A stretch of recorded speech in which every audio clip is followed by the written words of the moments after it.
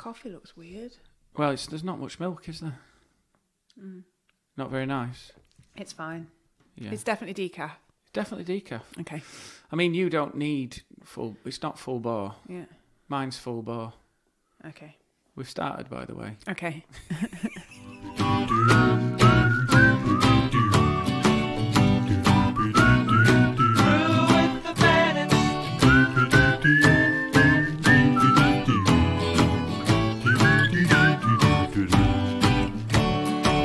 Grab a cuppa and stop that yawning. It's time to tune in, it's Sunday morning.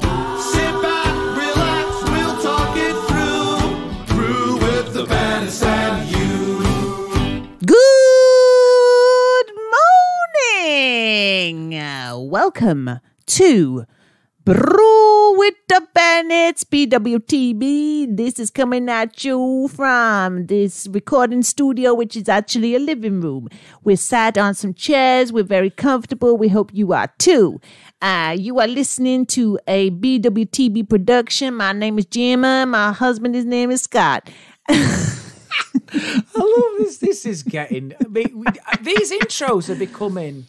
Like, you're riffing. Riffing. But you need to have something pre-prepared. Just say, hello, good morning, everybody. I hope you're well out there.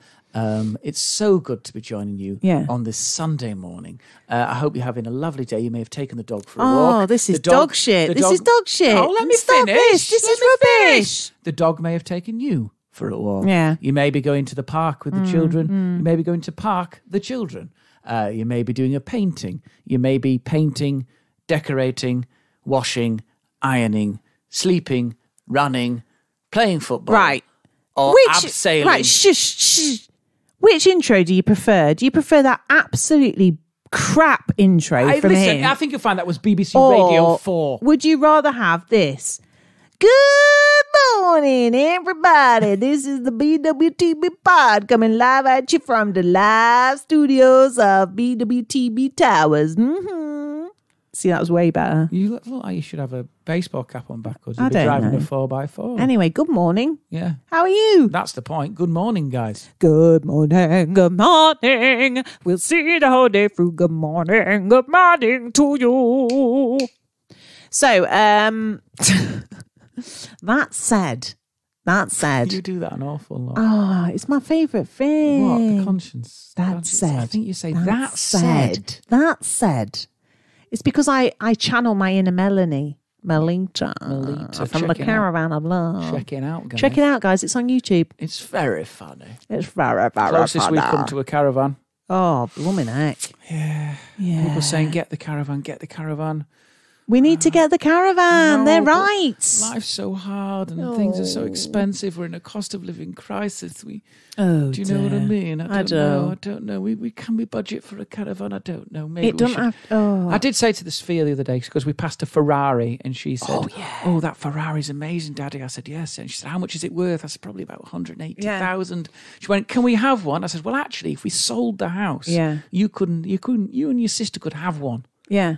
And but we'd have to live in. We'd have to live in a tent. And she went, We're thinking about. But we'd have a Ferrari. She's obsessed with cars at the minute. And I used to be when I was a kid. So she'll say to me, "Oh, Mummy, that's an Audi." So she's learned all like the badges and stuff. "That's an Audi. How much is it worth?" And I'd be like... Because she would say, "How do you know it's an Audi?" She said, "Because the driver's a wanker, Mummy." No. That's what she said. She said, "They're right up our backside." How much is it worth? And I'll say, I don't know, 40,000. Mummy, how much is that one worth? That's a Mercedes, isn't it? I was like, yeah, that's probably worth a bit more. But she's not got the concept that there's makes of cars and also models. So she just thinks that all Audis are like 50 grand or 100 grand. Or what we need to do on a Sunday is take her to the car supermarket. Yeah. Oh, she'd love it. That'd be like a day out at a theme genuinely park. love it. And I think that's what we'll do. Bring a little bit of joy into your kids' life, and then we'll end up coming out with a car. Yeah, exactly. Or a caravan. Yeah. I'm not taking you around loud with caravans. If I take you around that I caravan, want to go to that caravan NEC thing. No, come on. No, because what happens take there... him into a sweet shop. No, it's like taking a recovering crack addict into a crack den. Yeah. It really is. And I'm not going to do it? it because you'll come in there, you'll smell the caravans, you'll be in there just going, oh, it's so good, look at this. Yeah. Look at, has it got a fold down there? And the salesman will be sniffing around going, she likes caravans. He'll be on doesn't she, to me. mate? Oh, yeah, well, we could look at a plan if you like. I don't need to commit to it today. Leave us alone. There's no exits. There's no way out. I know. Every woman, every man, join the caravan of love. Only 20 grand on a Sunday. I've got no mortgage, because we can't afford to pay it back, because you bought a caravan. I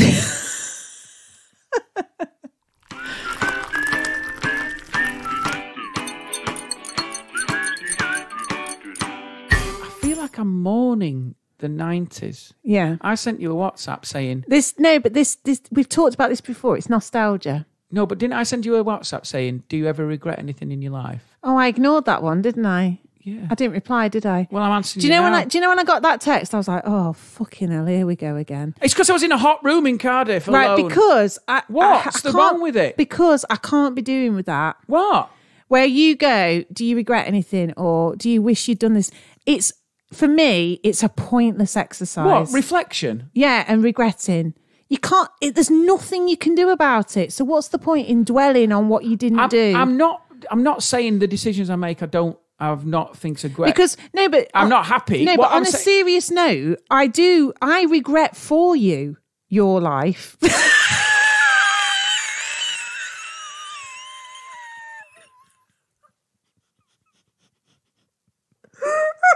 That is the bleakest sentence you've ever said to me. I regret for you your life.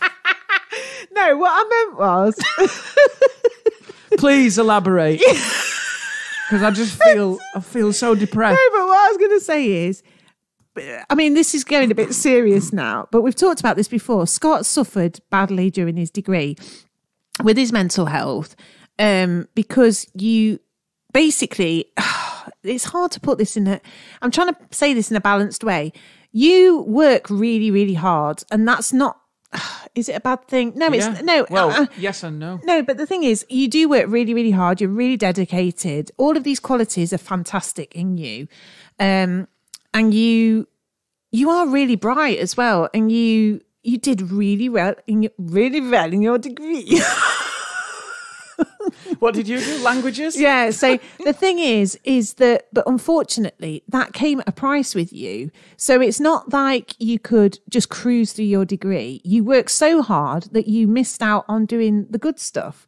And I was thinking about this a lot. When you sent your text through, I was like, you know what? I really hope, and because you actually said, I want our girls to not take things so seriously. Yeah. And I was like, God, yeah. I mean, that's my philosophy totally.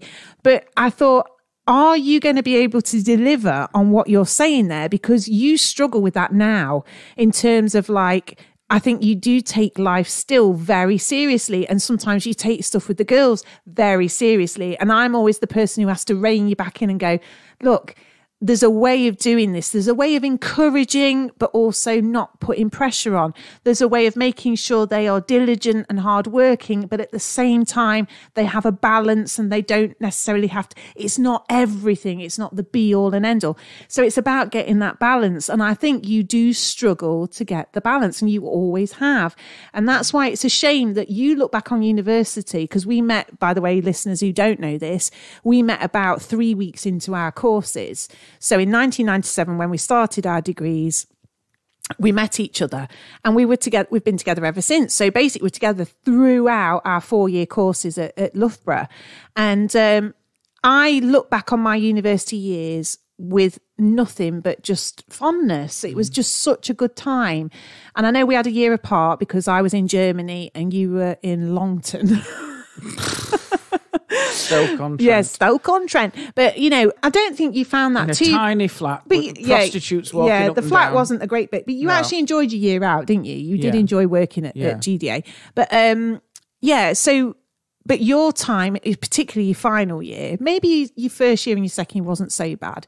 But your final year particularly was hard, wasn't it? Traumatic. Yeah. I think you look back on it with fondness, your university. Yeah. I look at I look at it a bit like I was in a Russian gulag. Yeah. Which is quite sad. It is, because ultimately... that was the time to be free. Well, I mean, also as a teacher, I mean... But self-inflicted. I could potentially... I mean, I don't know if I think I am offering the right advice to students, because I try to give a very balanced opinion about workload, basically. And especially because we've got our own daughter who's, you know, before we know it, she'll be in year 8 in September. Yeah. And, you know, my attitude is always, and I think any adult will say this, that of course we want you to do your best. Of course we want you to achieve. But when we say achieve, it doesn't necessarily mean getting a 9 in biology. We've had the girls' reports this week. And again, what makes us the proudest parents is that they are kind and they are happy. Yeah. And that is, for me, number one. Yeah. And you, number one. And then we don't know what they'll do in life, but what we do hope is ultimately they are happy. Do you know what the real tragedy for me, I think, is I've never been able to separate my character from what I'm doing. And it's my character that's always made it worse. Yeah. And I've never been able to fully separate those two. But don't you find that weird? That's the reason for the success and the regret. Yeah. So do you find it odd, though, that at the age of 43, you still struggle to... I mean, because I think sometimes you do recognise in yourself the things that make you perhaps uptight or whatever. Yeah. But yet you can't always control it. Because I fundamentally don't believe you can change your wiring. I think it's really hard. I think it's cognitive and it's behavioural. And I think to actually do it would be... But surely a psychologist would say you can control it, and you can... It doesn't mean that you can't necessarily change your wiring, but you can recognise it and then try and work on it. I found at the moment I am having pangs of like wishing I was in the 90s again. Yeah. And I don't know where that's coming from. Is that regret though? Mourning the 90s. Like you wanting to redo it or... Yeah, possibly. But also, I never regret us meeting. But I just feel like the 90s felt more, I don't know, maybe it is because it felt sort of less competitive or less like, I felt like the 90s was more innocent. I still stand by it that I feel like the 90s, the nostalgia of that era is way more safe and simple than where we are now. And I think people were happier on the whole. Yeah. I think they were. Yeah. I think it's madness where we are now. Yeah. I don't know. But I do actually, what is actually interesting is I do feel like you're right in that I didn't get the most out of things and because of who I am and what I actually... It's gone very serious. I don't know. No, that sounds a bit like... That sounds a bit negative. It's not... You know, you did have good times. Yeah. You did have... But your work... I don't know. You could never have just thought... I think it would have been totally alien to you to just think, oh, sod it, you know, I'm not gonna do that last little bit for this thing. That's enough. Yeah. That'll be all right. Yeah. And it doesn't matter if I don't get 100%. But don't you think it's weird that I've picked another job where there is no end, there is never enough, and I have to produce something? It's like I'm attracted to that masochistic. Well, I think you could masochistic side of. No, but I think you could. Probably people listening to this would say that there is a sort of a not a yin and yang, a love-hate relationship with certain things in their life. Like you're saying, it's an area, a part of your character that you find sometimes is negative, but yet you excel in it. So what I mean is by that... That'll be the same for a lot of people. Yeah, so what I mean by that is like sometimes I can feel a bit overwhelmed with being too busy, and yet I like being busy. Yeah. Do you know what I mean? Yeah. It's like I'm my own worst enemy sometimes. And I think we can all say that, don't you think? Yeah. Like I always used to, like my mum would say, please do not put your hand up for anything else. Do not say yes to anything else. I mean, you're the queen of double booking. Double booking. I double booked myself this week. I had to text Soph and say, I'm really sorry. We can't come on Thursday. Can I come on Friday? I still recall the time you went to someone's picnic for about 7 minutes. I know. You walked in, you went, "Hi everyone, can I have a vol au vent?" Brilliant. Yeah. See you later. Bye. Literally pointless. Ridiculous. Because you double booked yourself. Absolutely But you are a ridiculous. people pleaser. And that's a strength and a weakness. I think there'll be people out there who have got those same things. Yeah. But I think the bottom line is that you are the best thing in my life, and everything else, Oh, God. I'm just... You know I mumbling can't bear through. compliments. It's awful. Yeah. Thanks, though. And you're right. I am. You are the best thing.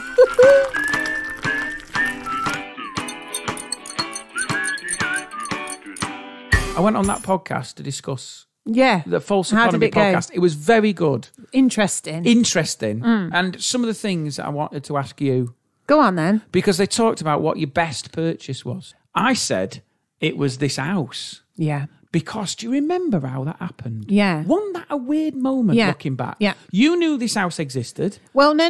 'Cause you grew up round here. No. Well, yeah, what I was going to say is we never intended to move so close to my parents. No.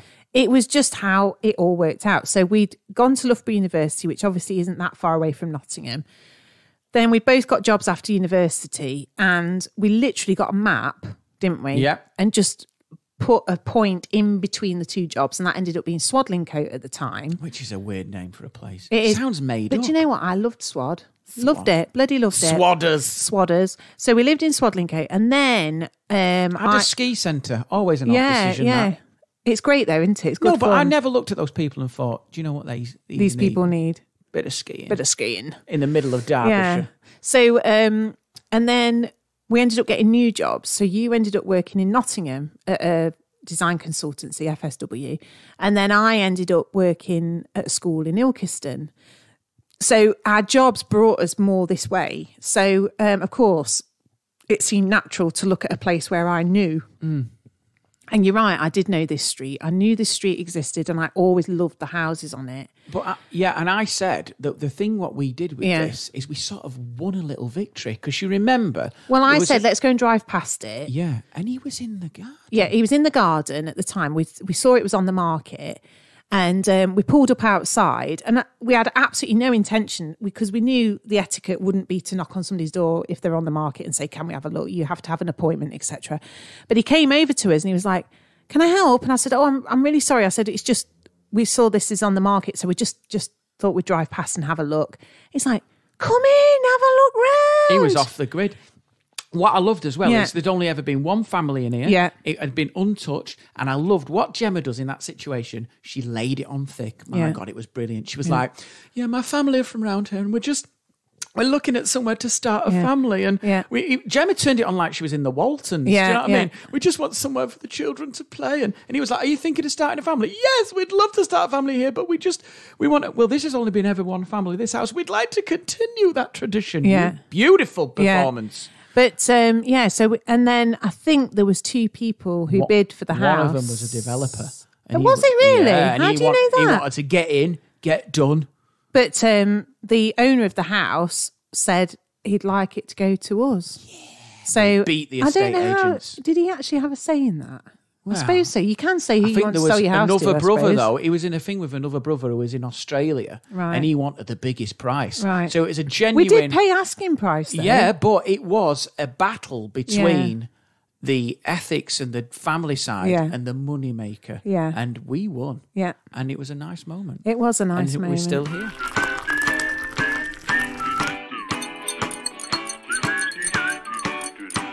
We talked about me campaigning for better broadband on this Yeah. street, which I did. Yeah. Like a communications-based Che Guevara. Yeah, and anybody who left- used to watch the Shed Show will know how important that was. Oh, I left it. Well, you know when I get the bit between my teeth? I'm pretty good, mate. You are. I'm A dog with a obsessive. bone. Annoying, I think. It's not, I don't do a Yeah. good job. I think I'm more annoying. Yeah. I get in everyone's face. I Yeah. emailed the MP like 3 Yeah, times a day, yeah, and I think yeah. in the end he just went, this dickhead's going nowhere. Yeah, he's annoying. And I sort of laid it on thick. Yeah. I was like, everyone's trying to work from home. Yeah. There are people isolated. Yeah. Broadband is a utility now, not a luxury. Yeah. It's an essential part of daily life. Exactly. And Open Reach came, Yeah. and I got them to put it in. Yeah. I almost dug that road myself. Yeah.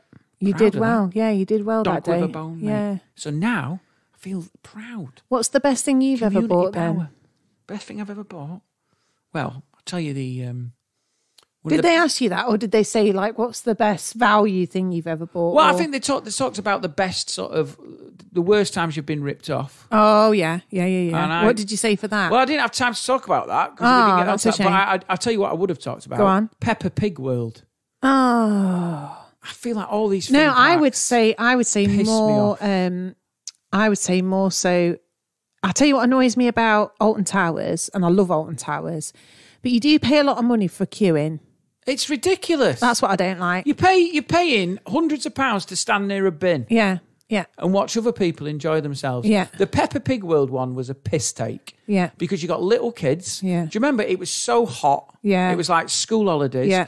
And what was really annoying, we got in a queue for something. Yeah. We thought, just get in this queue. Yeah. We got all the way there, snaking queue. Yeah. And it was just a photograph for 35 quid with someone dressed as Peppa. I know. It just, I feel like whenever you're at a theme park with your kids, Yeah. the pressure to get value for money Yeah. is stressful. Like when they turn around and they go, "Can we go on the adventure playground?" And you go, "You can, yeah, but no, because we're on a countdown, mate." And you can go on a playground everywhere, but we're paying £200 I think for you to go on a slide. No, but I think that's what it is. It's our fault. No, but you've paid a premium price to be where you are, right? So, and also you've got massive pressure. The kids want to enjoy themselves and you want them to have a good time. You've got the pressure of knowing you're going to have to queue and wait for rides. So you've got to play that out, but you're feeling annoyed inside because you're like, I've paid money for this and we're queuing. So you want to complain, but then kids like our two especially are like, oh, don't be miserable, don't complain. So you feel like you've got to hold off. So you actually don't behave like you would in the normal world because they get away with this shit because you are captive, first of all. Second of all, you can't ruin the day by kicking off. So then you stick with something that in the real world you wouldn't stick with. You'd be like, this isn't on. And also I would say that, like for any other business model, you'd be like, right, you've oversubscribed here. You've let too many people in. So therefore you're being greedy. You've oversubscribed for all the rides. There's too many people to let people have quality time here. But that never stands with them because because we'll do it. We go along with it. You pay the money and you're happy to queue. Well, what pisses me off as well is there's so many things that eat into your time because you say, we'll get there at 9, we'll leave at 6 and we'll do all the rides. But then you go like, you're in the queue, I'm hungry. Right, well, we're going to have to budget an hour for dinner. That wasn't in the plan. No. I need the toilet. Just piss in the queue. Just go in the queue. Yeah. Because there's no time to do it. No. And I think another thing is that really annoys me is like they have this fast pass nonsense where you have to pay then a premium to not be a normal human. Yeah. And that always makes you feel weird. Yes. When you're a fast pass, you know people are looking at you going, swat. Yeah. I felt like that is the closest you get to a private education. Yeah. Being fast-tracked live. Yeah. Like we went to this water park in Tenerife. We were doing gigs out there and they gave us these gold passes. Honestly, Gemma, it's so humiliating for the people that don't have one. Oh, we had these bands on. That's how I feel. I'd feel bad. But you know what they made you do? Go on. In the Fast Pass Gold queue, you had to literally walk alongside people queuing with their inflatables in the boiling heat. You walk all the way past them. All the way past them. That's awful. You get to the top. We got to the top for these rapids. They got people out of the tube, like get out, and got us in. Oh, it was fantastic. I know, I bet you loved really it. Enjoyed it.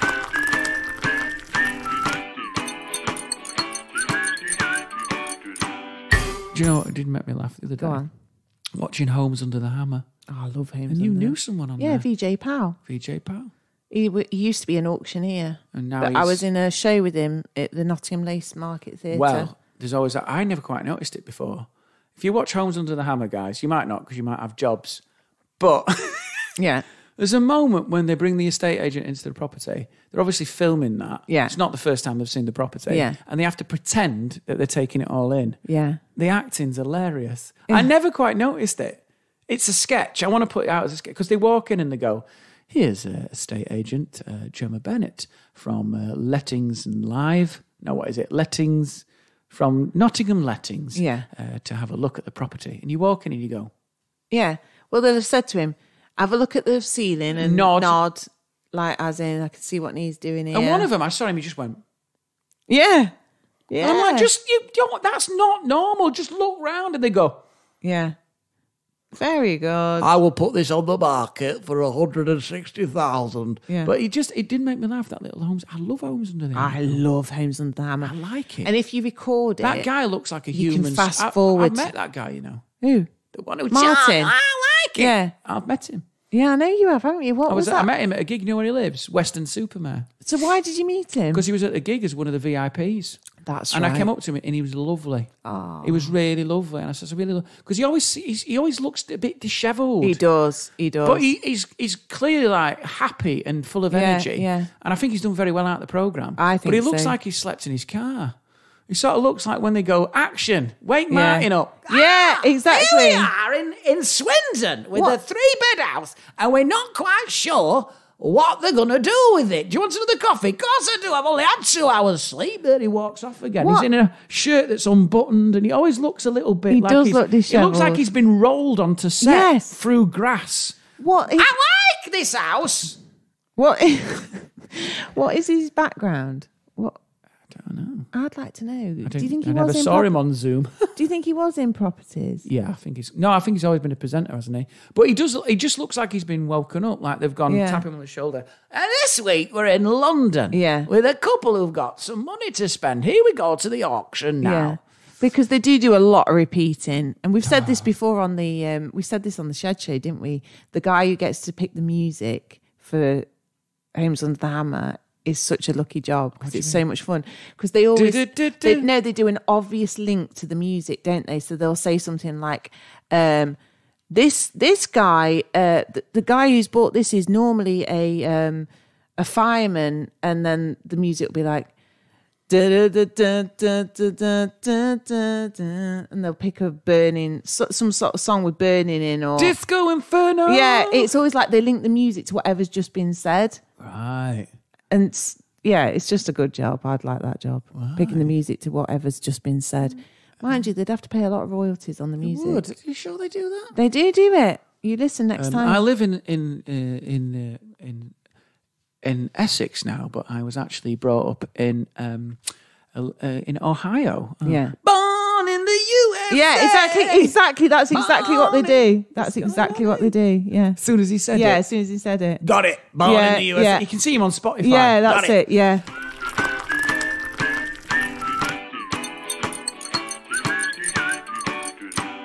Olivia's bedroom last week. Yeah. We talked about the state of it. Yeah. And you said that you were going to go on strike. Yeah. And not clean it. And I crossed the picket line. You did. She Scab. let me cross the picket line. Pricket line. She let me do it. Put your teeth in, love. She let me cross the picket line. Of course you did. She did that on purpose because I went up there and now I replay the conversation and you'd gone in and you'd laid down the law and said, I'm not doing it anymore for you. This is over. I'm not doing this cleaning anymore. I basically had a bit of a hissy fit, but carry on. Yeah, and then I sort of said, right, well, I walked in there and thought, I can't look at this. It looks distressing, isn't it? It's like that programme. Do you remember that programme with Neil Buchanan? Was it Neil Buchanan? No. Art Who was Attack. it? No, the one where they raid rooms and stuff. Oh, what was it called? Finders Keepers, where they used to have to go through bedrooms to find clues. Yeah, I kind of remember that. And don't you remember at the time? It's from our childhood. They used to hide a clue, and he used to read a clue out. He used to go, "It's wet when it's warm, but it's cold when it's dry," or some bollocks. Yeah. And then they'd go, raid the room, and they'd like a clock, and they'd have to throw stuff everywhere, and then they'd find like a cardboard fish or something, and then they'd go, stop the clock, and then they'd have to go round. Apparently, I remember it made the papers because kids were coming home from school and doing it at home. Really? So they'd be going like, getting the mates round and they'd be going like, let's play Finders Keepers. And so do you think that's "Start what the clock." Liv's doing? And so she's playing Finders it'd be in Keepers the parents' every day. bedroom and it looked like it'd been burgled. I think she's doing Finders Keepers. I went in there and I literally said, this is ridiculous now. Because she's not even putting a pen back. It's really not that bad. But it is she's not bad. putting anything away. It's not. We're making it sound like it's not awful. It's not dirty. It's just that it's well, I mean, God, there must be people out there who get this. It's basically, like you say, taking off your Messy. clothes and they just land on the floor. It's controlled demolition. She literally takes her trousers or her shorts off, and it's like you can see like the Wicked Witch of the West. Yeah, where she's evaporated through the clothes. She'll get out the shower, the towels on the floor. Oh, so many towels. Socks on the floor. But I mean, Scott, on the side of the sink. No, I'm really sorry, but I feel like you cannot be involved in this conversation. Why? Currently, as we are sat here, where are your socks? On the floor next to my bed. No, on the floor in the kitchen. So you must have removed them last night and they're on the kitchen floor. Where is your toothbrush? In the cupboard. No. Where is it? On the side of the sink. On the side of the sink. So what we're saying here, we're seeing a pattern here. What she is she's her father. She's genetically She's lazy. her father's daughter. She's genetically lazy. You were setting a very bad example. Oh, dear. Well, the thing is, though, I went in and I tidied it up, and she was a bit weird with me because she was like, "Oh, Daddy, you don't need to do this." And I think it's because she knew I'd crossed the picket line. Yeah, you crossed the picket line. But when I do tidy it, literally 5 minutes later, yeah, it's a shit tip again. I think, though, this is a realisation of being a parent that it is a thankless and endless task. But I used to think... I think it's going in, though. I reckon she knows... think it is. No, well, the only test will be, if she goes to university, we'll see what her room's like. I've got a feeling it'll be a hellhole, but you never know. A hamster's you never cave. know. Well, the thing is, as well, I remember my boss, when I used to have a proper job, his son, they never tidied his room because they reached a point where they said... they were saying, we're not doing this. We're not doing it anymore now. That's your room. Yeah. If you want to live like that, you can. The problem is I think you... They call you bluff. You underestimate your how much mess they can potential live in. to live in their own shit. Yeah. And it doesn't bother them. I find that fascinating. To be honest, I'm almost tempted to see how it goes. Yeah. Do you admire her for it? I don't admire her for it, but I find it fascinating. I need a wee. That's why I'm jiggling. Oh, God. Can I go? Yeah, and then we'll pick this back up. That was on a roll there. I know, but you were jiggling I'm up and down. It was like talking to someone who was... It was like talking to someone who was drilling a road. So I am actually tempted to just see how messy she would go. I think we'll be equally impressed and horrified. So what I do as a rule, right, when I've done ironing in a washing pile, as in clean clothes to go away, we've talked about this before, I'll divvy it all up, and then the second step is to take the respective pile to the respective room. Yeah. And with Sophia, she's only 6, so I put all her clothes away. Yeah. Now with Liv, as a rule, I put all her clothes away because it's just easier to do it myself because waiting for her to do it. So, but the other day when I was like tempting fate and I thought, no, let's see how we go with this. I put the clean pile of washing on her bed.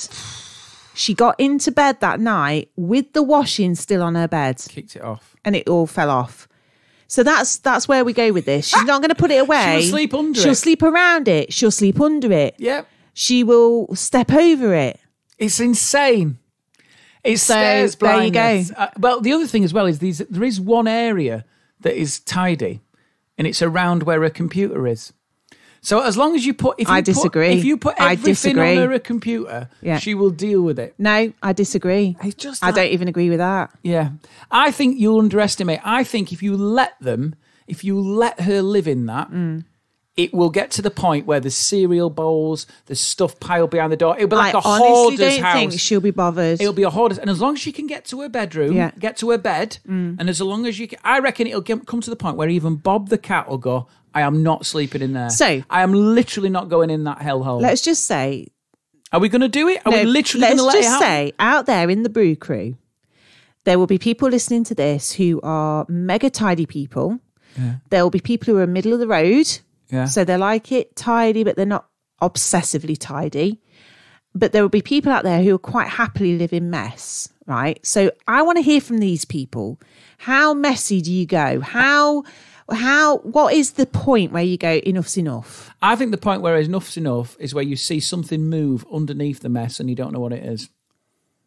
No, because that's really, really bad. I think when you can't get in your own door, when your room is chaos, where you can't see the floor. Well, no, I'm more about this sort of, you're not a hoarder, you're not like a... There's not newspapers stacked up. But there's people out there that, well, there'll be a point where they'll go, right, okay, that's enough. Maybe it's that, like you say, maybe you can't find anywhere to sit down anymore. or maybe There's no surfaces. there's no clean cups left, so I'm going to have to wash a cup. Yeah. I don't know. Maybe there are people who do literally live like that. There are, of course there are. Because, but then there's a mindset of, I want to know how do you bring that mindset in? Okay. Of, let this slide because it doesn't matter. No, but here's another question. Couples, right? So we talk about compatibility. Yeah, I know what you're going to say. I think we've mentioned this before. Do you think you have to be on the same level as the person you're living with? Yeah, you have to. For tidiness and cleanliness? I think you have to complement each other. I think what happens is, I think someone could be super tidy. Right. The other one can share the vision of being tidy. Yeah. So then that other person will drag that person along with them. Yeah. What you can't have is two extremes. Yeah. So what you can't have is someone who's super OCD with someone who's super OCD. Yeah. Because their OCDs will conflict. Like, do you think so? Yeah, because then it ended up having a row because the tea towel's not positioned at the right height in the holder. Right. And then that ruins the whole day. Or like, they haven't put... It's like frigging Misery, isn't it? One of the penguins isn't facing south or something. Right. You get to that level. What you don't want, though, is the extreme of two people who really don't care. Yeah. Because then you live in hell. hell. But then those people don't care they live in hell. No. So you sort of like the admission of then it's just like, well, this is it. We exist together and none of this matters. As long as there's a pathway out the house and in the house. Yeah. Then who cares? Who cares? Yeah. So it's interesting. I think there is a yin and yang in relationships, and I do think that people are. I think you're tidier than I am, but I like to be tidy. Yeah, I think that's what you need. I think if you've got someone who doesn't care, you were brought up in such a tidy house, so tidy. But I mean, my mum would. But that I think there's an obsessional cleaning thing there. Yeah. You were brought up in more of a normal. Your mum kept things tidy and clean, but she wasn't spending all day Monday cleaning. No. But I think my mum secretly enjoyed it. Yeah. I think she quite enjoyed being tidy. Oh, Whereas I think Liv, I don't know where she sits at the moment. I think she's lazy. Yeah. But I think she's also... She likes it tidy. I think she likes it tidy, but she doesn't see it. She doesn't she doesn't get a buzz off it being tidy. No. She just accepts it as tidy. Yeah, And then it's just a blank canvas to turn into a shithole. That's all you're doing. You're just giving her stuff to ruin. What I sometimes do with her is I very calmly, I'll say, right, Liv, come back in here. And she'll come in and I'll go, right, where does that need to be? So I'll point at the towel on the floor. But then she gets angry. No, she didn't. If I'm very calmly, I'll go, where does that towel need to go? And she goes, in the wash. All right, okay, do it. Where does this need to go? No, it's like her pants and her bra. In the wash. I'll say, right, so what are you going to do? She picks it up, puts it in there. And I go, right, where does this need to go? And it's like cotton buds that she's cleaned her ears with or something and in the bin. All right, where do you need to put them? Let's do it. So I have to like methodically show her the trail of destruction she's left. Then I'll go in her bedroom and I'll go, right, where does this go? So it's like a dirty plate, dirty cup, a yogurt pot. A chewed straw. Yeah. And she's like, right, well, the yogurt pot needs to go there.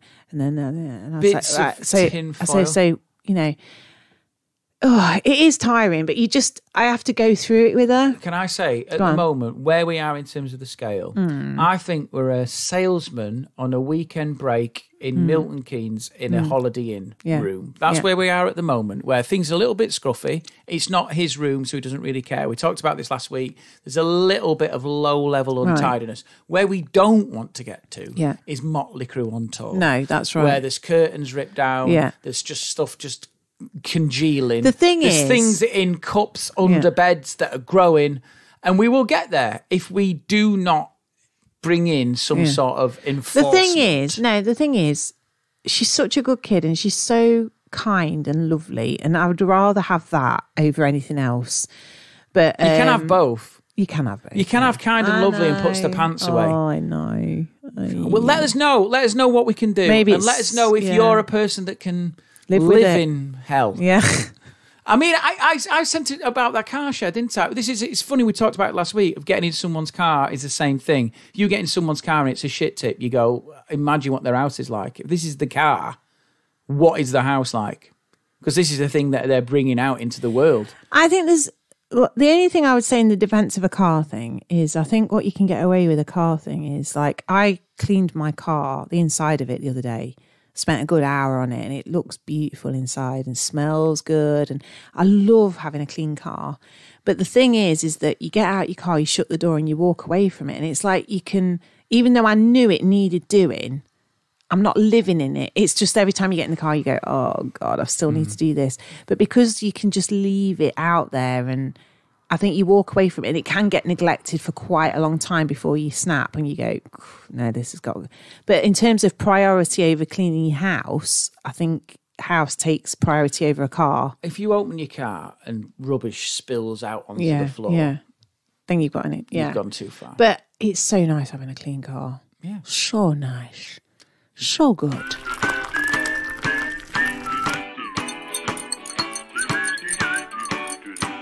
I taught Liv to knit yesterday. Did you? Yeah, because she was bored.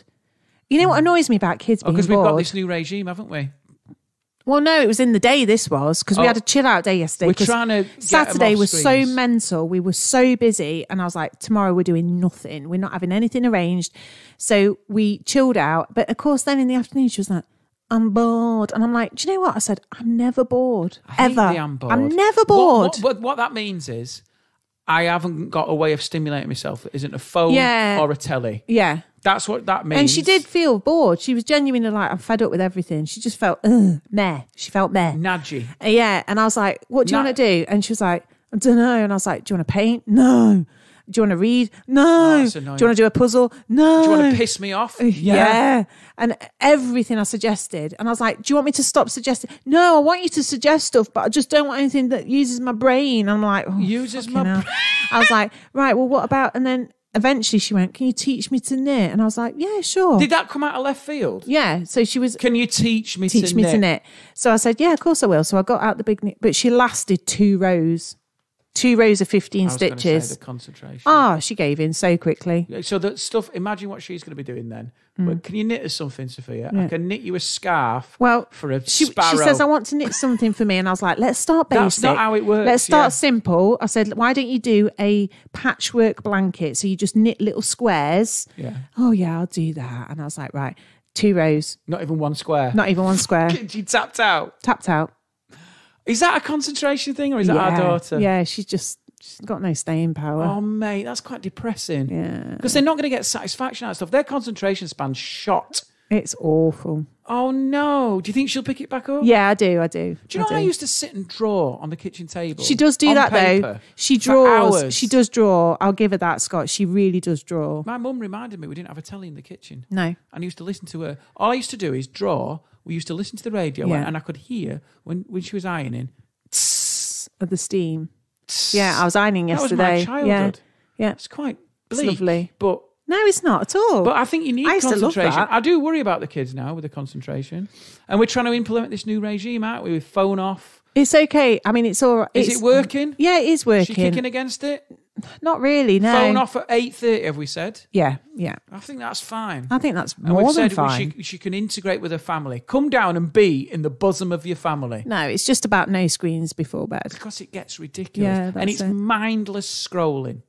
Yeah, I know. It's burning. It's. Do you know what I call it? Junk hours. Yeah, but I'm trying not to be negative about what they do because this is their world. We've got to...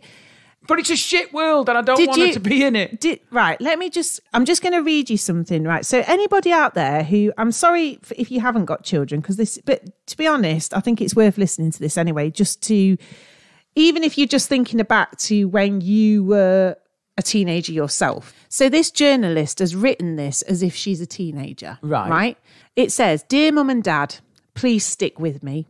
I can't think clearly right now because there is a rather substantial section of my prefrontal cortex missing. It's a fairly important chunk, something having to do with rational thought. You see, it won't be fully developed until I'm about 25. And from where I sit, 25 seems a long way off. But here's what I want my parents to know. My brain is not fully yet developed. It doesn't matter that I'm smart. Even a perfect score on my maths test doesn't insulate me from the normal development stages that we all go through. Judgment and intelligence are 2 completely distinct things. And then the same thing that makes my brain wonderfully flexible, creative and sponge-like also makes me impulsive. Not necessarily reckless or negligent, but more impulsive than I will be in later life. Please stick with me. So when you look at me like I have 10 heads after I've done something stupid or failed to do something smart, you're not really helping.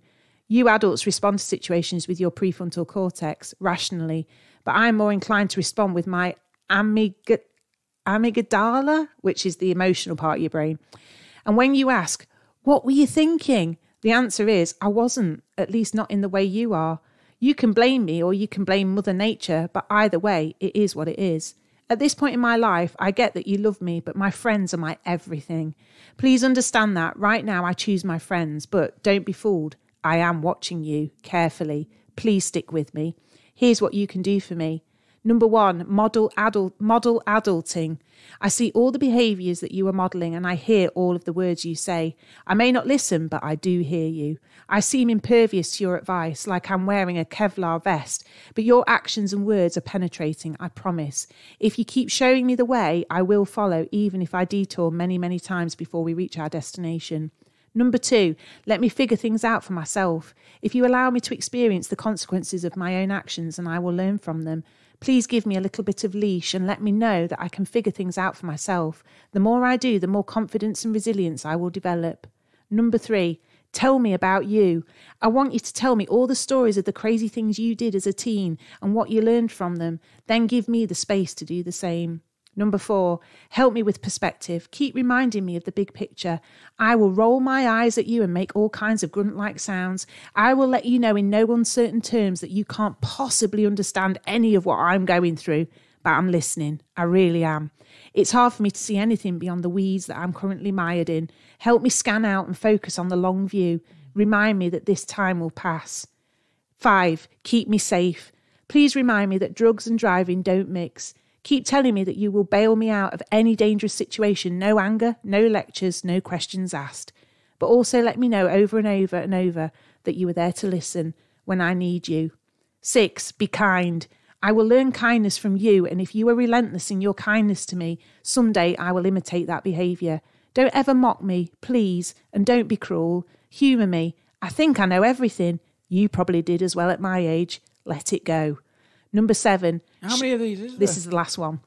Show interest. She'll be 25 by the time this is finished. I think this is really important though. Show interest in the things I enjoy. Some days I will choose to share my interests with you. This is so live, isn't it? And it will make me feel good if you validate those interests by at least acting interested. One day, when the haze of adolescence lifts, you will find a confident, strong, competent, kind adult where a surly teenager once stood. In the meantime, buckle in for the ride. And please stick with me. Love, your teenager. Who's written that? Helene Wingens. Don't you think that's good? Yeah. Because I thought, there are times, Liv, she gets verbal diarrhea, doesn't she? And she will be telling us something. And I'm thinking, why are you telling me this? This is so... Sharing. Yeah. It's, Same with us tasting music with me. Yeah, or she'll show me something on TikTok and I'm thinking, this is fucking shit. But she's so enthused about it. So I have to go, oh, yeah. And she'll say, do you get it? Do you get this humour? And I'm like, yeah. Oh, yeah, it's great, isn't it? And I'm thinking, no, I don't get it. I don't get it. But I want to, isn't it hard? Because I've said to myself often, I don't want to do some of the things my mum and dad did. I want to be cool. I want to be... Yeah. Have you said that to yourself? Well, there'll be a day where she won't ask you. Yeah, and sometimes I think, oh, I've turned into my own mum and dad again. Yeah. Because Don't I'm like... dismiss them. Yeah, because I'm being... Oh, I tell you a classic one for us too. You haven't got the time to think, to talk. No, a classic one you've got, and I've got it a little bit, but I think I'm a bit more tolerant than you, is that Liv loves having her music on in the car, and she flits from song to song like nobody's business. Like, she won't stick with one album. It's like... oh, I'm bored of that one now, let's go. And it does my head in. I'm like, can we just listen to one song? And that's what I'm saying in my head. But I have to think, be patient. It's nice that she wants you to listen to her music. Please share in this moment of mother and daughter. And actually, there's some of her tunes I really do like. And she's actually getting into music that we listen to, which is cool. But... oh, it's hard work, isn't it? Constantly holding up the mirror against your own parenting.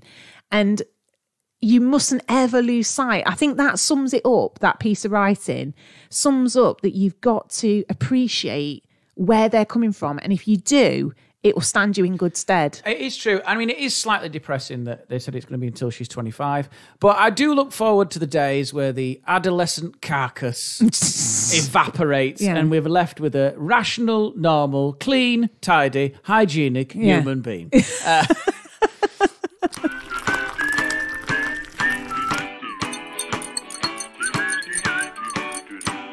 There's a new restaurant opened in Manchester. Right. I want to get your opinion on this. Go on. I think this is annoying. Why? The new burger joint where the staff are rude and want customers to be rude back. Oh, I've heard about this already. Well, can I explain what it is? Yeah. Karen's Diner from Australia opened its first UK restaurant in Sheffield and it's now coming to Manchester. It's taking bookings from May the 1st. Karen is an interactive diner, an absurdly fun experience. At Karen's, you will be greeted and waited upon by rude waiters who in return expect you to give it the full Karen. Yeah. Karens have been stigmatised. Yeah, I know. Oh, I know lovely Karens. Yeah, A place where you can complain until the cows come home because they literally don't care. You expect good fun, good food and a dining experience like you've never had before. Let us know it's your birthday. If your name is Karen, and for the love of Karen, don't ask to speak to the manager. Right? So basically, it's an idea that the cocktails even lean into the name of particularly into the theme with names like the music's too loud, I've been waiting 10 minutes for some service and you've just lost my business. Burgers are 20 quid. Right? Oh, God. I want to see the manager beef pate burger will set you back 26 quid. Jesus. And the brisket fries will weigh in at 17 quid. Brisket fries? Brisket fries, which is fries with like beef dripping? dirty fries in it. Oh, very good. Yeah, but I mean, what do you think? I'm sick of this novelty shit. Yeah. It don't do it for me. Do you know what's annoying about that? Is if you genuinely found a pube in your food or something, where do you stand on that? How can you genuinely make a complaint? The thing is... Just be like... No, seriously. Yeah. We've been waiting 45 minutes. I don't care. No, I know that's the theme of it, but this is annoying now. The thing is, though, it relies on people to essentially take part in role play. I hate that. And you are not good at that. Oh, it'd be my worst So evening you would ever. be like... What was one of those things called? I need the name of it now. I want to see the manager. Okay, so... Yeah, I'll have... one of those, I want to see the manager burgers. You wouldn't like go, I want to see the manager burger. But imagine if you walked in there and went, hey, how you doing, sir? Like your moves? You've got a wonky eye. Do you want a table near the window? We can't put you there because people will see you. We're going to stick you in the toilet, you weirdo. Well, no, that's just insulting, isn't it? But that's our vibe, isn't it? Is it? I don't know, when does it become bullying? I just don't like it. Do you know what? I can't be arsed for that. I find that as an irritating as over-the-top positive customer service. Yeah. That is like annoying. That is my idea of hell, that. I know. Sitting there, being on there in joke. Well, I think after just... a while, I think someone would just go, can we just cut this bullshit? Yeah. Because it's weird and annoying. No, but I think it is just when they have... when they try and do inventive names for things, I think that just doesn't work for people who don't want attention drawn to them. So I think what you would do is you would hold up the menu and go, I'll have that one, and they'd look at you like, you need to say it. Into the spirit. And now I'd go, no, I want that one, Yeah. that one, and that one, please. Yeah. That's what I'd do. I'd just call their bluff. Yeah, because I remember when that lad used to work in the coffee shop near us, and he was lovely, bless him, but it was suffocating how happy and... Who was that? He used to go, hi, guys! Oh, God, where was that? It was a coffee shop somewhere. He used to walk in and he'd go, hi, guys! Hang on a minute, you've made me remember that. Yeah. Where was it? I think it was, I don't want to name it. No, I don't. No, don't name it. But No, I won't. It doesn't matter, but let me just explain. Yeah. He was doing nothing wrong. No. But what he was doing, it was too much. Yeah. Because I just want a smile. Yeah, I don't want, hi, guys! Yeah. How are you today? Yeah. And then you go, I'm great. And it makes you more miserable. Yeah. Because you go, I'm fine. You get irritated by it because it catches you off guard. I said, what can I get you? You're like, can I get you today? You look fantastic. How was your day? You got anything great all planned? about that, you and I'd be know. like, no, nothing planned. Oh, that's amazing. Yeah. And he'd be like, can I just have an Americano? Yeah. Yeah. Like, and then he'd go, can I get you any pastries with that? And you'd be like, no. yeah. He'd be like, that's great. I was like, no, it's not great. Stop saying everything's great. That's fantastic. Have a wonderful day. You're really spitting it. It's I know, horrible. but then I think there's got to be, do you know what I think with customer service? Go on. I think it just needs to be like in the middle of the road. Middle of the road. Just like, because then the other one that's annoying. Go on. I was in Bristol the other week, Yeah. and there's too many of those hipster coffee shops. like where the staff are too cool to work there. I know. And it's almost like, it's always the same. The top knot guy, short T-shirt, looks amazing, flip-flops on, sort of meandering around. Yeah. And then you sort of say, he'll go, They don't say morning, they just go, All right. And you go, can I have a cappuccino, please?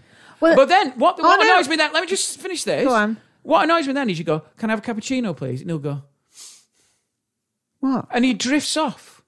They don't say yes. Oh, right. They drift off like this. And you go, Has he heard? Has he heard? Well, the thing and then is, it just sort of goes, it just appears. Don't look weary. No, You're as bad as they are.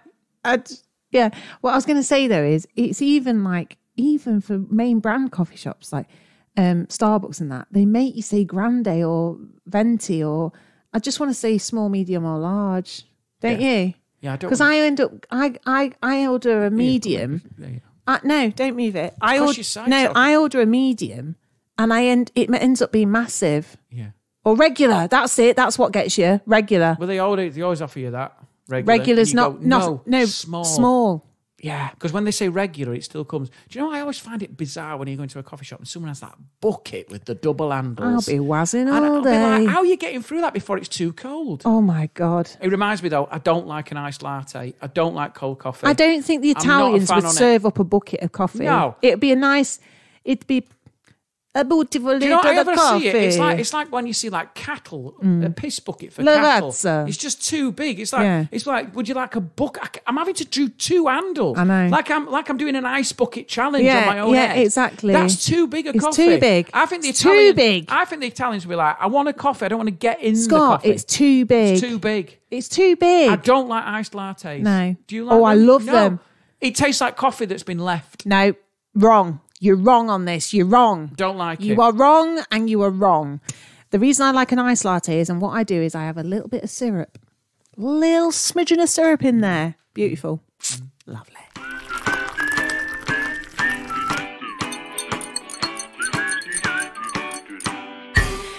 Are you ready for some impressions? Oh, yes. Okay.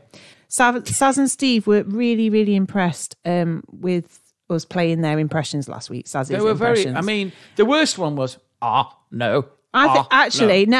I think looking back, that was one of her best because it got the essence of Ronnie. It's an impression shouldn't be an essence. No, it was an essence. We're not doing homeopathy impressions. Right, let's see who... where you have a tiny bit of the impression, okay, and then you've got to make the rest of the impression up. Okay. You've got to be. Right. It's got to be nailed on. Well, I'm afraid these are quite a lot of essence here. Right, who's this? Are you ready? Is everything okay? Yeah, try again. Listen. Nice to see you. Nice. Who's that? Nice to see you. Nice. It's Bruce Forsyth. Gemma. Okay, right, now listen. Listen to this one. The worst bit was when you went. Right, listen. It's like you were having. Right, how about this one then? How about this one? Ow, ow, George. Right. Try again. Ow, George.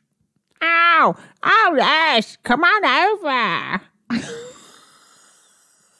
It's a really shit zippy.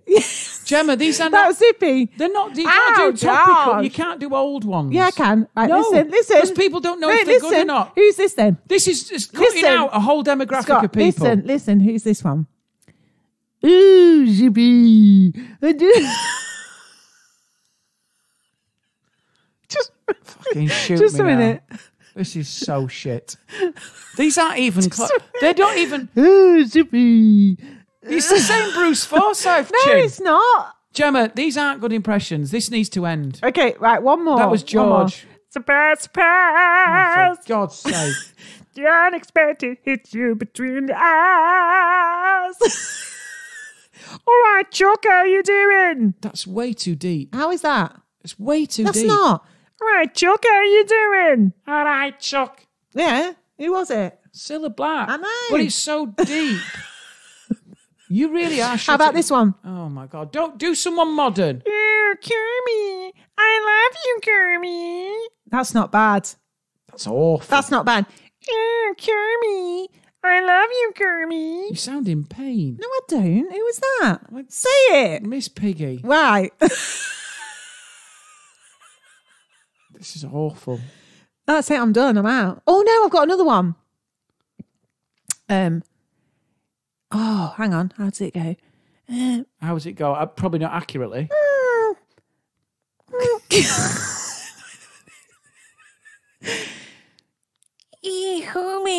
Homer. How are you doing, Homer? Oh, no, I thought I could do Marge. That is shit. That is awful. I thought I could. Hey, homie. That's it. Hello, homie. Oh, Homer. Hey. Oh, I could do it at one time. No, you can't. Oh, anyway, so that's me done.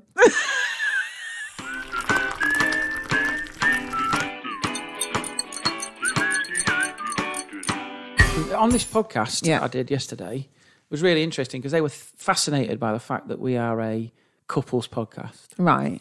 And they were like, is that a cynical attempt to keep your marriage together?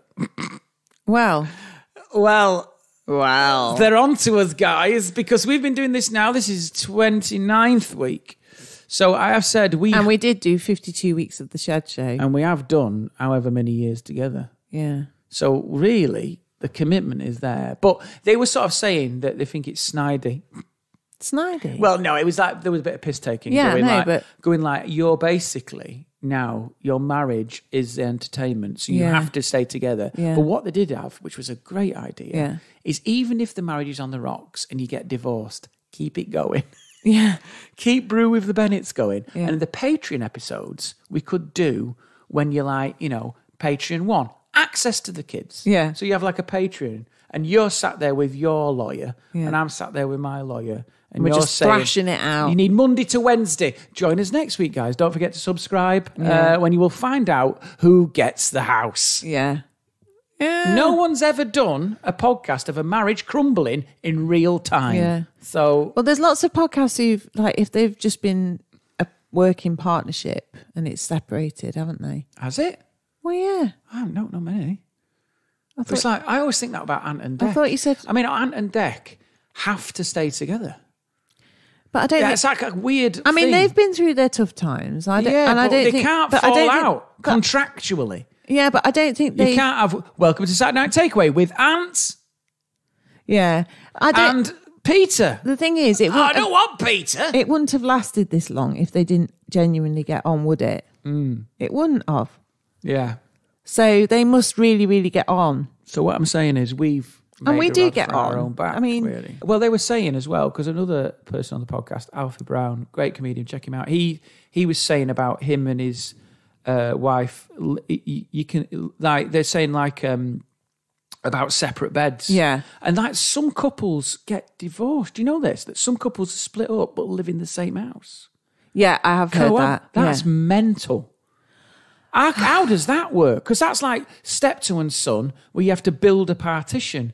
You're in the same house. One of you... Don't you just turn around and say, will you just leave? The thing What is going on? Why are we hanging around like weird housemates with weird tension? The thing is, this must be incredibly rare for Can't this to afford happen. to split up.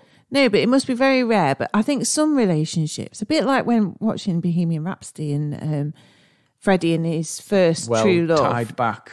What? Oh, you brought that back, yeah. Because, a woman, wasn't you know, he really did love her and they had such a strong friendship. But they knew it wasn't, you know... Elton John, exactly the same. Is he? Married to a woman for a bit. Was he? Yeah. And there was a scene But where I'm not saying... they're sat in this beautiful house, looking over these gardens, eating this beautiful breakfast, and they're sort of looking at each other.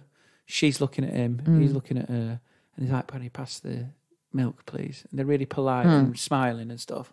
And he looks at her and she looks at him, and you just know from that scene, this isn't working. No. And then they get split up. Yeah. But it's like they tried. Yeah.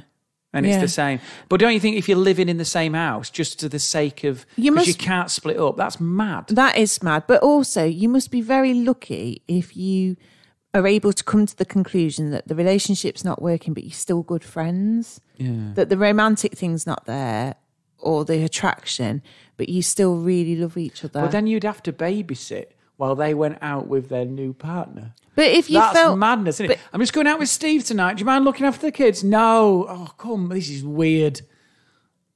Yeah, if kids are involved, that makes it more complicated. Yeah. But don't you think as well, like they were saying, because I was saying about the prevalence of people having separate bedrooms and partners sleeping separate, and then you come together to be intimate. Yeah. And like the Queen did it with Philip. Yeah. You know, I think there's a big resurgence in that. I think a lot of people do that. Yeah. And I think the only thing is then is like I would imagine that men, because they're idiots, would start to embrace it and become like the teenager. Yeah. They'd be like, one day you'd come into my bedroom and you'd be like, why have you bought a Lightning McQueen bed? Like Toy Story duvet. Come under the single duvet, love. Don't worry about the posters. Do you know what I mean? You've not tidied your room. The men had just become... Revert back to being a teenager. Do you know what I mean? Possibly. Can you turn your music down, John? You're waking the children. Our children, you're 42. It'd be weird if man... Because I think a man would embrace it as like, I've got a chance to be a teenager here again. Yeah. I'm going to put up posters of Guns N' Roses. Do you know what I mean? Do you know, like the room would look like Dunelm, but your room would be like Dunelm. My room would be like a teenage boy's bedroom, vaping out the window. But of course, I was going to say, if you're a couple in the press or the limelight, that does make it really hard because you have to go through what essentially is a really tough time, but in the public eye. Yeah, and people want to So know. that's where, and people are nosy bastards, aren't they? Awful. So they want to know what happened, but actually, I don't know if you'll ever get to know the real truth. No, like, of course not. I saw Paddy McGuinness and his wife were separated, and I thought, I'm not interested in any of that. Yeah, but people are speculating aren't But they, there will on be, Instagram of course straight away. because it's like, because you're in the public eye, you feel like you owe people an explanation. They were doing stuff together as well in the public eye. Yeah. And so people are like, well, hang on a minute, you said you were a united front and you were all this happy families. Yeah. And then people straight away, because people are like that, they go, well, it was just a sham, wasn't it? Let's just expose the sham. And you go, well, no, it's just marriage. It's just how it works. Yeah, exactly. They don't have to be, if they weren't famous, this is someone down the road who's a plumber and it just doesn't work, you know. Yeah. But I suppose the only thing is like, you know, when you come together to be intimate, there are certain rooms in a house that you wouldn't be intimate in your child's bedroom. That's off limits. Obviously. You know, you don't want to be eyeballed by Peppa Pig. Why have we gone from that to that? You don't want to be eyeballed by Peppa Pig. No. I have sympathy for people who split up when they don't have kids, but I think, come on, you can sort that out in an email. Yeah. Yeah.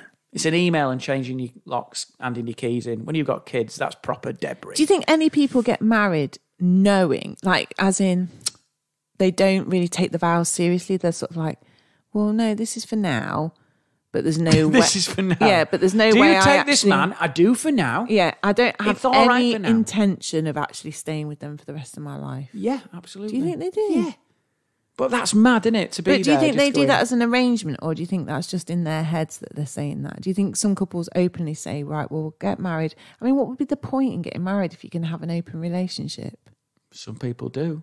Some people have open relationships. Some people say, you know, when they have that list of who you're going to go off with, Yeah. you know, people say you can make that happen.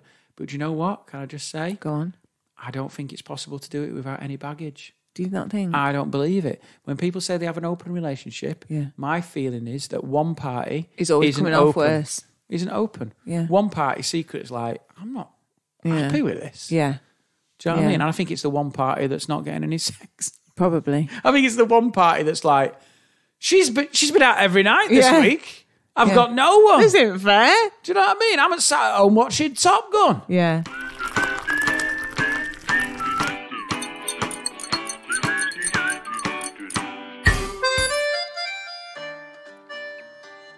Bonjour et bienvenue au petit test vocabulaire avec Scott Bennett. Bonjour Scott. Salut. Bonjour, salut. Ça va? Oui, ça va. That's enough. Can't go any further I thought than you were going to that. ask me back. I was like, panicked. Really? Don't be I don't panicked. panic in my head then. That's silly. I felt like I was in France and you Don't were be silly. peppering me. Don't be silly, love. What should I have said back? Do an impression of a horse. Je voudrais un sugar lump, s'il vous plaît. Cheval. I can only do French from adverts. What? Well, you only are the toilet duck. Do you remember this Remove one? the smells. Do you remember this one? Du pain, du vin, du pourcent. Oh, that's a nice one, isn't it? Pain, Du vin, du vin. du pourcent. Bread, wine, cheese. That is France in 3 words. It is, isn't it? Pain. You know, all they would have said is, what is it? Du pain, du vin, Du pourcent. le strike, du boursin. That is France in a La word. grève. That's strike. Grève. Grève. Grève. Yeah. Du pain, du vin, les crèves, the arrogance, L'arrogant. l'arrogant, du L'arrogant. poisson. Yeah. You English pig. Right, I do enough of want that. I'd love to be French. Would you? For a weekend. I wish you were French. Just for a weekend. I was chatting to my friend Carolina. So sexy.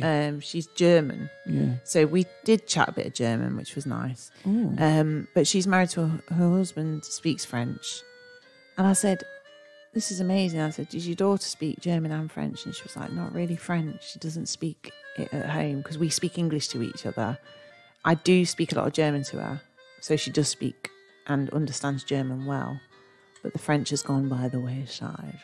And I just said it's really impossible to make your kids totally bilingual unless you're totally immersing them in the language all the time. You should be speaking to our kids in French. It's not going to happen because we're speaking English. Flush the toilet, you little shit. Well, that's in English, isn't it? In a French accent. How do you say flush the toilet? Do you want to just teach them a French accent? We could all do that. We could just go around the house going, Girls, would you like a cup of tea? please stop pouring the Coke Yeah. Zero on the What patio. would you like for your breakfast? Yeah, would you like to... Cereal? du pain, du vin, de Well, now boursin. you're going to French. I was just saying do English with a Croissant. French accent. Je voudrais un croissant, s'il vous plaît, avec le jambon, Oh, very good. fromage, You're getting a bit leery now, aren't you? Les, Oh, he's getting very... framboise jam. He's getting very cocky. Come on, Okay. drifting. Aujourd'hui, l'alphabet. Oh, we've done this, haven't we? No. So Right. I'm going to test you with some alphabet letters. Keep it snappy. I will. Numéro 1. E. You. Nope. E. Numéro 2. Y. Q. Nope. Y. Oh, Jesus. Spell it. Numéro 3. G. J. Don't talk to me in phonics. Just give me the letter. J. G. J. G. J. Yeah. What letter is it? Letter J. No, it's G. Numéro 4. Ash. Parachutes on. Ash. Ash. Ash. H. Oh. It's the only one I know. Hashish. Okay, numéro 5. Ash. W. W. Oh, well done. Duvet. You got 2 I always out think of 5. of duvet. That is dog shit. You were rubbish. terms Let's just of- do the alphabet together. No. Yeah, repeat after me. A, B, C, D, E, F, G. A, B, C, D, E, F, G. H, I, J, K, L, M, N, O, P. As, J, Z, K, L, M, N, O, P. Q, R, Q, E. S, T. S, T. U, V, W, X, Y, Z. You can bollocks. I'm not doing it. It's a big dead.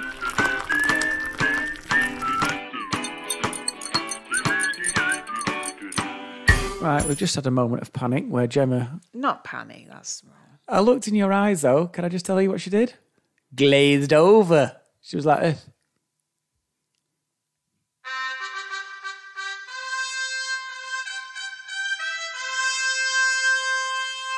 This week's mundane task is putting out the meat to defrost. Putting out the meat. Yeah, right. How many times have you said to me, we need this putting out for the meal the next day? Yeah. And I always... Can I just... No, I don't always forget. That's not right. That's not fair. But didn't we do it once at Christmas? We needed something for Christmas. Oh, no, that was it. It was Christmas Eve. And I'd gone to bed and I suddenly leapt out of bed about 40 minutes into my sleep because I'd not taken out the chicken. Yeah. And I was like, oh my, the one whole meal. day The one meal. would have been ruined. And I never trust the defrost function on any microwave. Oh, no, nobody's doing Because that. it's always partially But it always cooking makes me think of Royal Family where they put it in the airing bath. cupboard. In the airing cupboard of the bath. Oh, do you know what I God. quite like? I quite like the when you say you're going to have a bacon sarnie on a Sunday, Yeah. and you get out the bacon on Yeah. the Saturday, Yeah. because that's like the foreplay It is, before isn't the it? sex. Yeah. Because you go like, the bacon Yeah. is now being defrosted. Yeah. So I'm stage 1 Yeah. towards the bacon Yeah. sarnie. I like It's quite that. exciting. I like that. And when you can see, I used to remember, you could see like bacon on the windowsill and you go, ooh, we're going to have a bacon can't wait for sarnie in the that. morning. When nature just gently defrosts that bacon, Beautiful. always put a plate underneath because you get a river, and then have it. Lovely. But yeah, it's a big thing. I remember at uni cooking chicken from frozen. Oh, no. Now, I wouldn't do it now, but I probably could have killed myself several times No, I over. don't think so. I think it's only that the problem is with that is that people then don't cook it thoroughly enough, like through. So I think as long as your meat is of a certain temperature, then it's safe. But obviously, if it's still frozen on the inside, then that's when the danger occurs. Yeah. But yeah, it's such a simple thing to do, and yet it's annoying having to get stuff out the freezer. Why is that annoying? That epitomizes to me the laziness of humans. What do you mean? Because it's like I can't be bothered to move from one room to the other to get something out the freezer for the next day, because I'm just like, oh, it's such a to-do. Well, you just want to be lucky What? that freezer isn't in the garage, because that's an know. extra Yeah, barrier. some people do have that. I would rather hunt for dinner Yeah. than get that out the Well, freezer. it's so annoying as well, because if that's what you've planned to do for the meal, and then you get up the next day and you're like, oh, especially if you're going to prepare it before you go to work or something, but the meat then isn't defrosted, You have you to can't go do and it. get some. And you're going to have to plan something. Buy Not it only again. can you not prep ahead, you then having to buy something else for the and meal. that's how you end up with a freezer full of meat. Exactly. That Greta Thunberg would be angry about. very angry about But this. maybe the answer is be vegetarian. Then I there's was none just of that gonna planning. say. You can just do it when you like, because Yeah. the vegetables are ready as God intended. Yeah. And also, you don't really have to worry about like corn. You don't have to defrost that, do you? No. Or, But it I don't know, frozen can taste tofu. a bit like rubber. It's It's improved a lot, hasn't it? Yeah, I think the veggies options now are so much better than they used to be, Oh, and vegan options. 100%. I remember when I was a kid, we used to go out for Sunday lunch, and there like, would have been no option. if you said, "I'm a vegetarian," they'd Yeah. have gone, What? "Can you leave?" Yeah. Because the chef's confused. This is awful. What you can do is you would have just taken the roast beef Yeah. and just scraped it off. Yeah. Yeah. So yeah, I mean, I don't know what the answer is, Gemma. You say it's a mundane task. Yeah. It's a very quick task. Stop doodling. Sorry. This is your bit. Doobie doobie doo. This is your feature that you've checked out on mentally. Do you know what my mundane task of the week is? What? Trying to keep you on task on mundane task. Oh, Because I think you even get bored of your own suggestions. no, it's a good suggestion. Is it though? Yes, it is. Anyway, so Is that it? why? I always feel Why do you do that? why are you so negative? they love it when we argue. No, but that puts a complete dampener on it now. You're going to have to cut that bit out. Is that it? Well, who fucking says that about their own bloody features on a podcast? Is that it? Can you imagine Chris and Rosie doing beefs and then you turn around and go, is that it? I think our freezer's You have to cut that bit out. I think our freezer's a bit too small. No, it's fine. We've bought this new freezer, and you've said it's helping you control what you're buying because you're not filling it. Well, you can't fill it because it's not massive, is it? It's a 70-30 fridge freezer. Well, that's fine. Yeah, but I do think it's sort of we're not buying as much frozen food. We don't buy a lot of frozen food anyway. It's just having a bit of meat in, ice lollies, ice cubes, scratch cooked onions. That's normally the Lazy staple onions. we have. I think that Yorkshire puddings. I remember a kid at school I used to go to school with who had Chips. grated cheese, freshly grated, Yeah. and I remember at the time it caused chaos at school Why? because he was like one of the first to do it. I think his mum and dad had a bit of money and then went to Waitrose or something, because Waitrose used to do it before it became normal to have grated cheese in a bag, bought grated. Oh. And I remember that he was, I don't like buying it grated. yeah, but I remember like someone at school said, it's funny, innit, what you Yeah. did at school, what things Yeah. kids would hang on to for Yeah. being bullied. They'd be like, Andrew, do you know his mum and dad buy pre-grated cheese? That was a thing at your school. How lazy is that? Pre-grated cheese. Bearing in mind that we were school kids who didn't do anything. We never did any grating of cheese. I don't think that would have even crossed my mind. Yeah, but it is a bit like a game changer. It's like that sort of like at the time. Oh, well, I must admit, I did see people with cheese convenience. slices, and I thought this was wizardry. What's this? Because my mum would never have bought cheese She would slices. have sliced the cheese. Oh, yeah. But then you You're ended up with paying extra for the slice, don't you? Then you went with a massive doorstep, didn't you? Yeah, but they sometimes came with that burger flap cheese, you know, like Dairy flap cheese that was in Flap. little. It was in little cellophane. Flap cheese. Yes, What you got for dinner? cellophane little envelopes, wasn't it? Yeah, flap cheese and pickle. Yeah. Because you'd have to like put. It was Yeah. like getting a plaster. Yeah. It was like peeling a plaster Yeah. of cheese. Yeah. Where you go, I don't know where the. Yeah. And you put it on and it It's just. so like- tasteless It was and burger cheese. horrible. I went through a phase of having burger cheese. you? Yeah. I think it's again the fashion of it. I went through a Yeah. phase of Dunkers. I Yeah. wanted flap cheese. Yeah. I want plaster cheese, Yeah. Mum. It's bad. It's And a all Baby Bell. processed. I want Baby Bell. Baby Bell always seems so exotic to me. I went through a and fa- I wanted one. I went through a stage of eating cubes of jelly at school in my packed lunch. No. Yeah. Can I have cubes of jelly? Because kids were eating jelly. That was a thing. no. My mum was like, do you want jelly? I went, yeah. She went, it's not really very good for you. It's fine. Just have a big round trees jelly. Oh, just bit no. like a Mars bar. Oh, No wonder I was stop. pumped full of E numbers. That's awful. That and a I can't Sunny- imagine that tastes very nice. I washed it down with a Sunny Delight. I was Did like, ya? Oh, God. no wonder my eyeballs were vibrating. Wow. He's struggling to concentrate. He's off his tits Unbelievable. on Sunny D and jelly. That's why. Unbelievable. It is. I think it's the convenience thing of frozen stuff. We don't have that much frozen stuff. No. We don't have. We go pizzas. We go meat. I do like and a bit of vegetables. fish in breadcrumbs. Lazy onions, I think, is acceptable. Yeah. I think chopping onions. And then is just have for chopping onions is for the Victorians.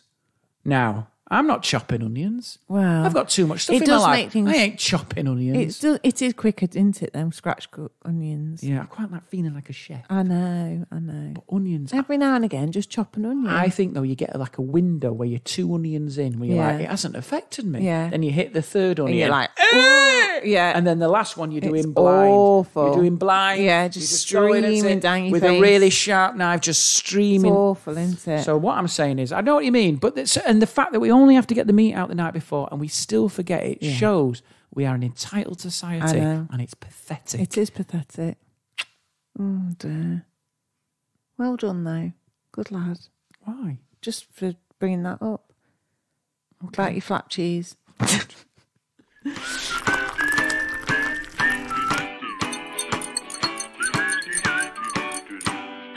You've been listening to a BWTB production brought to you live from BWTB Studios.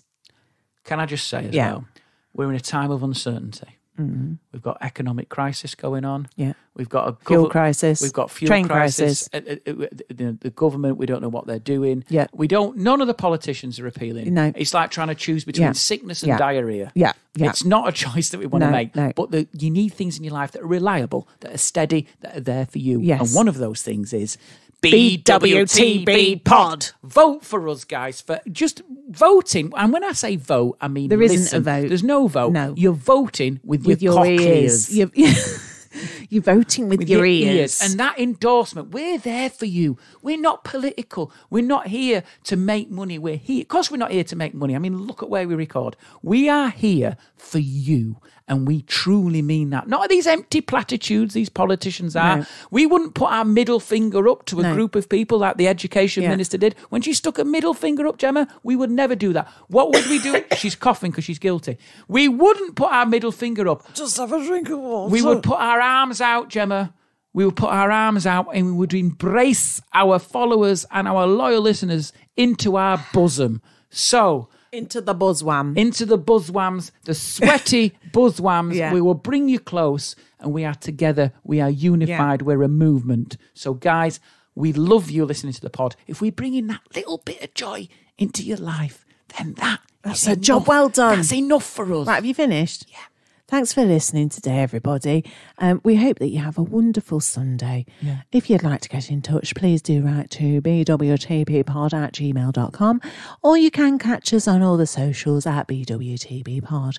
If we put out any videos, we'd appreciate if you would share them. Also, you can find to the left of you that there is a selection of video clips, and also to the right, you can see that we have a selection of audio clips that you can listen at your leisure to. Also, if you are yet to leave a review on the podcast, on your podcast provider, then please can you do so. We would recommend that you press 5-star, although it is obviously up to you what you leave, but we would really appreciate a comment, because that means that we can recommend the podcast onto other people, and they'll see your comments and they'll think, geez, this is worth listening to, isn't it, because somebody over there said it was really good. So thanks a lot, and we will see you, hear you, speak to you next time. Thank you. Thanks for listening, guys. Have a lovely weekend. Bye-bye.